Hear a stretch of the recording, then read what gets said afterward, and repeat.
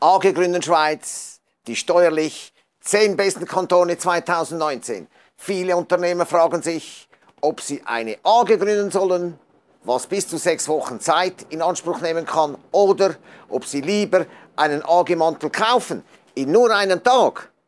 Hier finden Sie alle AG-Informationen, um richtig zu entscheiden und von Anfang an keine Fehler zu machen. Wir zeigen Ihnen mithin die Top 10 steuerlich günstigsten Kantone im Jahr 2019 für Ihre AG, die Bankkontofalle der Billiganbieter und vieles mehr, damit Sie sofort in der Schweiz durchstarten können. Bleiben Sie dran! Caputo and Partners, SwissBankingLawyers.com. We fight for your money. Guten Tag, hier spricht Enzo Caputo, der internationale Privatkundenanwalt der Schweiz, Gründer der Boutique-Anwaltsfirma Caputo & Partners und SwissBankingLawyers.com.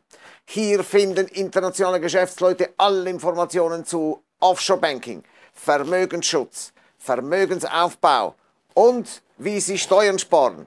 AG gründen in der Schweiz. Zuerst müssen Sie einen Firmennamen auswählen. Dazu nehmen Sie eine Fantasiebezeichnung mit dem Zusatz AG. Viele ausländische Investoren fügen den Zusatz Swiss in die Firmenbezeichnung ein. Achtung! Lassen Sie die gewählte Firmenbezeichnung vor der Gründung genau abklären, vor allem dann, wenn Sie die Bezeichnung Swiss verwenden wollen. Die Firma darf nicht zu Verwechslungen Anlass geben und nicht täuschen. Machen Sie alle Abklärungen vorher. Sollte im Nachhinein resultieren, dass die Bezeichnung unzulässig ist, kann es richtig teuer werden.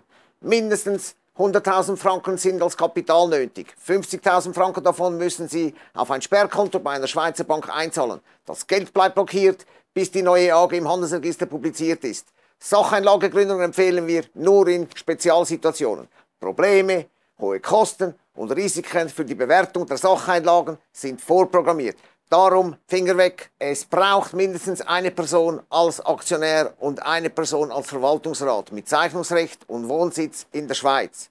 Beide Funktionen kann die gleiche Person in Personalunion ausüben. Er muss nicht mehr Schweizer sein, er muss aber hier wohnen.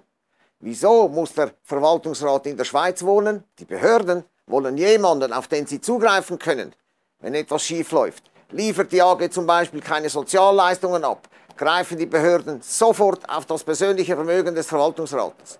Nehmen Sie Verwaltungsratsmandate nur dann an, wenn Sie genau wissen, was in der Firma läuft. Ansonsten haften Sie mit Ihrem Privatvermögen. Und wie? Aufpassen! Das Haftungsrisiko des Verwaltungsrates hat sich ungemein verschärft. Die Behörden schlafen nicht. Sie sind blitzschnell, wenn es ums Kassieren geht. Was sind die 5 Vorteile, die eine AG gründen in der Schweiz attraktiv machen? Hauptvorteil ist, dass Sie nicht persönlich haften. Die Aktien lassen sich einfach übertragen. Eine Beteiligung von weiteren Aktionären ist möglich. Die Aktionäre bleiben anonym. Die Aktionäre werden nicht im Handelsregister eingetragen. Dieser Vorteil der Anonymität ist besonders bei ausländischen Investoren und Oligarchen sehr beliebt. Es gibt viele Russen, die nicht deklariertes Geld haben. Dieses Geld wird in die AG investiert. Die AG investiert als Schweizer AG mit dem Geld der Russen anonym wieder in Russland.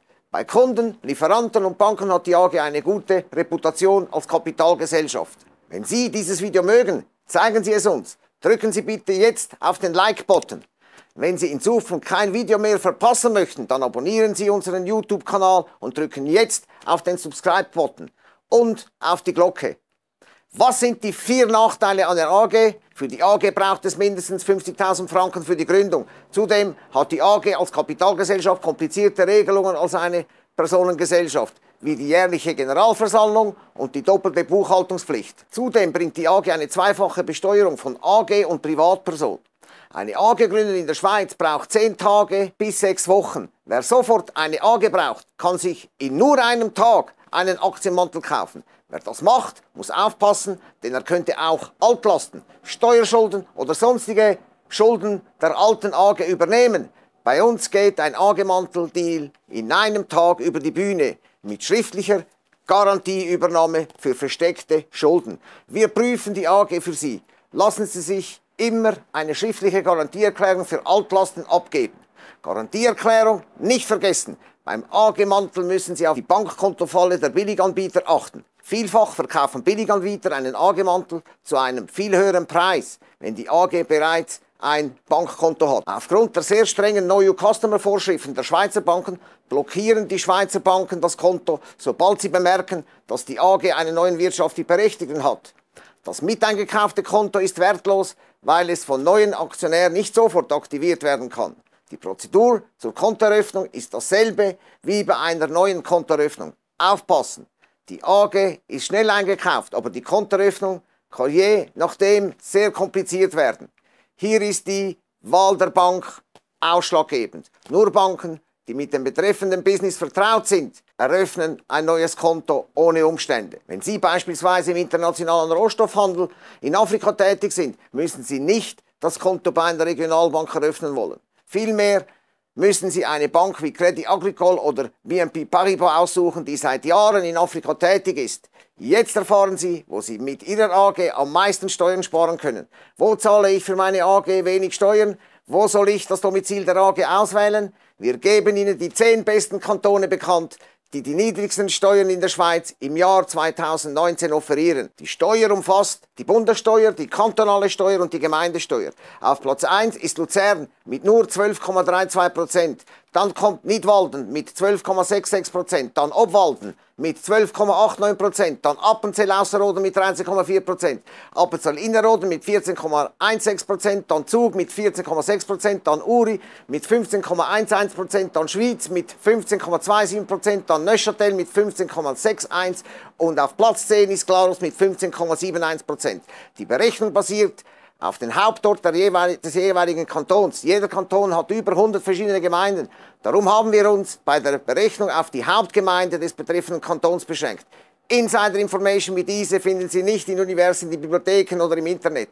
Wenn Sie alle unsere Insider-Informationen mögen, auch die ich zum Teil nur mit Subscribern teile, dann schreiben Sie sich jetzt für unsere Newsletter ein. Dank diesem Insider-Informationsvorsprung werden Sie Ihr Geschäft schneller aufbauen als Ihre Konkurrenten. Besuchen Sie unseren Videoblog und unsere Webseite, wo Sie leicht lesbare Artikel finden. Wenn Sie in Zukunft kein Video mehr verpassen möchten, dann abonnieren Sie unseren YouTube-Kanal und drücken jetzt auf den Subscribe-Button und auf die Glocke. Wenn Sie eine AG gründen in der Schweiz, sollten Sie uns unbedingt kontaktieren. Wir haben sicher eine passende AG für Sie auf Lager. In nur einem Tag wickeln wir alles ab, damit Sie sofort durchstarten können. Wenn Sie eine vertrauliche Frage haben, die Sie nur mit mir besprechen möchten, greifen Sie jetzt zu Ihrem Mobiltelefon und wählen 0041 4421 4404. Rufen Sie jetzt an. Seien Sie reich und bleiben Sie reich. Ich wünsche Ihnen einen schönen Tag.